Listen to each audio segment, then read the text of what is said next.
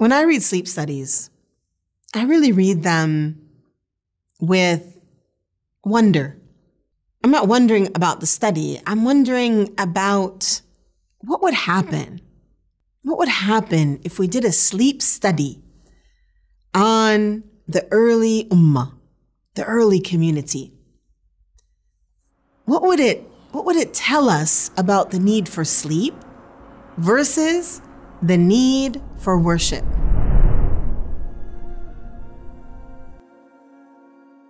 I know there are some studies out there because people have sent them to me around how meditation affects the heart and how meditation is healthy and replenishing for the body.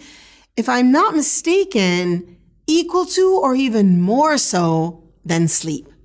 And so what about tahajjud? Would not tahajjud be the same? That thing that the Prophet ﷺ spent so long in, wouldn't it also replenish us?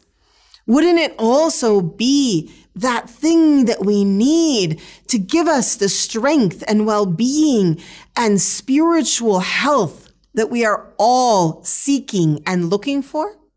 I believe so. I believe if we could do those tests and we could do a sleep study where we had those who did not pray tahajjud and we would look at how much sleep they actually need. And then we were able to compare them later with those who prayed tahajjud and see how much sleep they need. I believe they would need much less sleep, and I believe they would be more energetic. They would have more peace. Their temper would be less easily tripped. Tahajjud is a keystone habit. I learned about this term keystone habit from a book called The Power of Habit. A keystone habit is something that you begin here, and it's like a waterfall of other habits that follow it.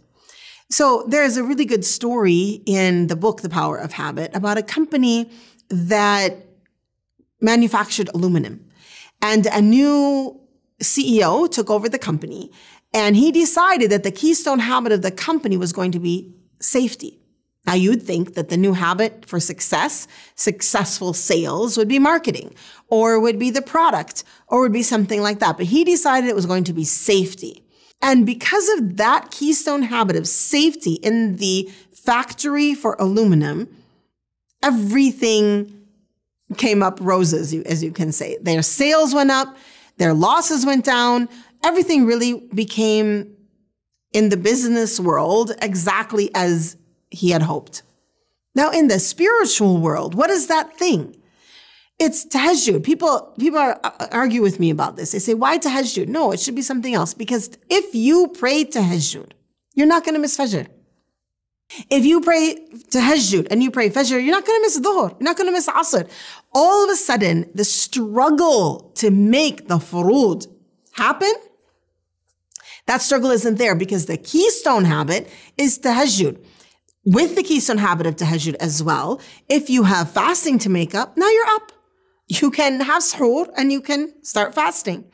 If you're getting up at tahajjud, you become more organized in your day, because the blessing of the ummah is in the morning. And so now you're up early, you've prayed your fajr prayer. Maybe you got a little, whatever you needed to get done at home. Maybe you got your exercise in. You took care of whatever you need to do. You're off to work. Maybe you cleaned the entire house. You went off to work.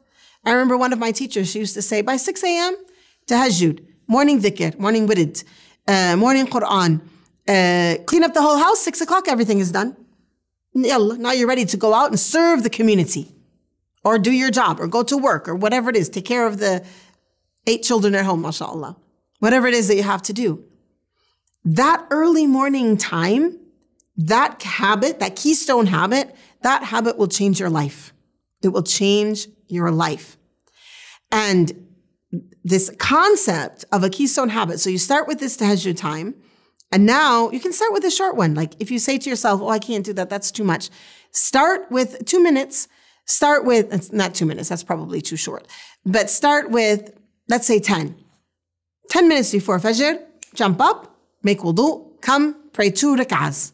Make that a habit. Set your alarm for that. If you're getting up for fajr anyway, it's just a short amount of time.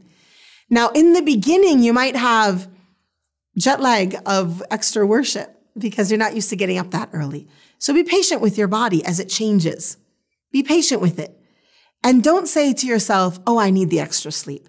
This is a trick, or maybe a trip up, I can say, of shaitan, where shaitan comes to us and says, oh, no, we need so much extra sleep. Now, yes, go to bed early.